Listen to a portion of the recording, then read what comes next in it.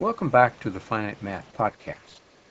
We're going to start and look at problems involving annuities.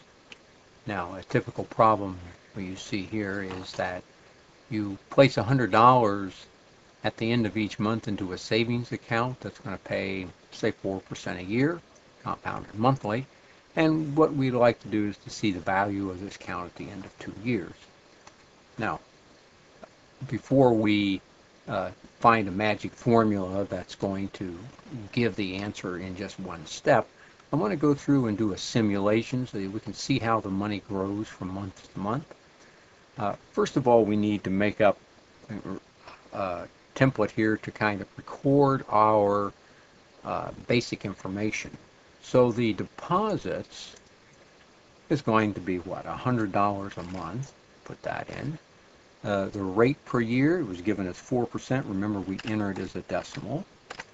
And we're compounding the account monthly. So we'll use 12 months in a year.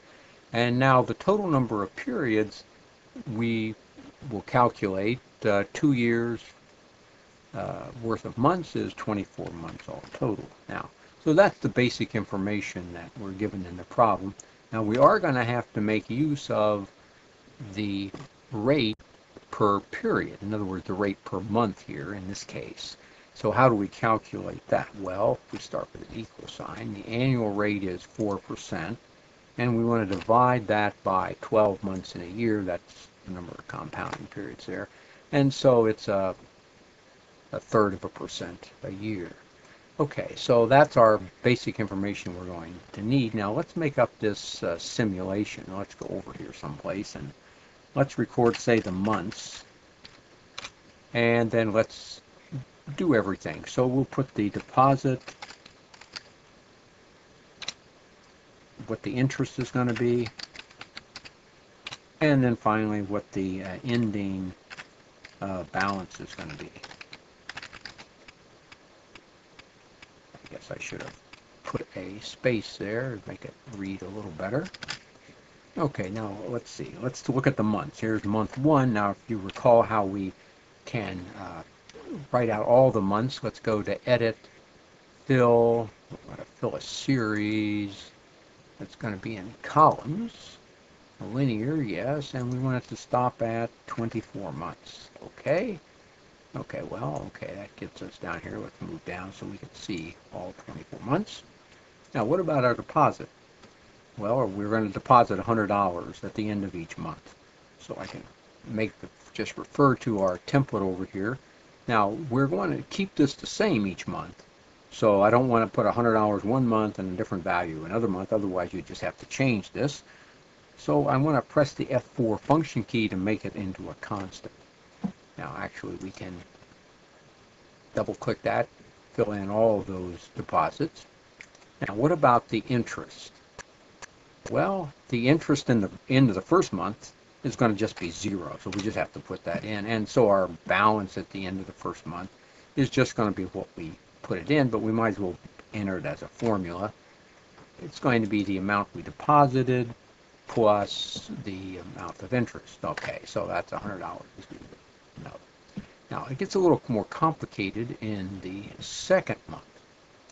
Okay, because now what interest are we going to get in the second month? Well, it's going to get the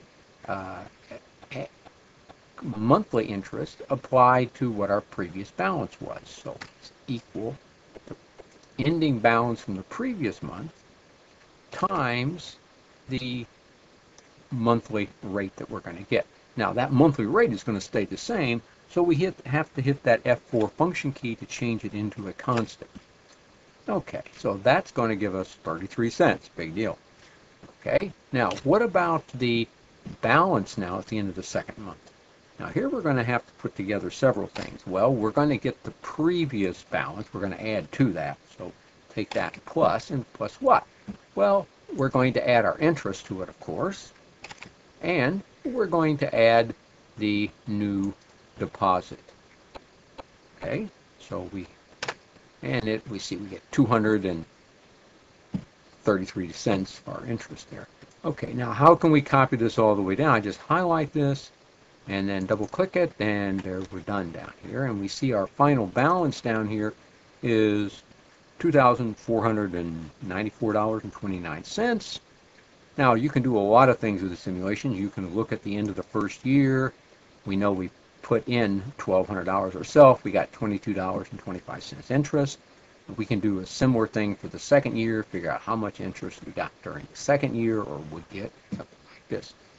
All right, so those are the kind of things you can do, and the important thing here is to see how this formula operates to get the balance at 1 month, depending upon the balances of the previous month and the interest earned and things like that.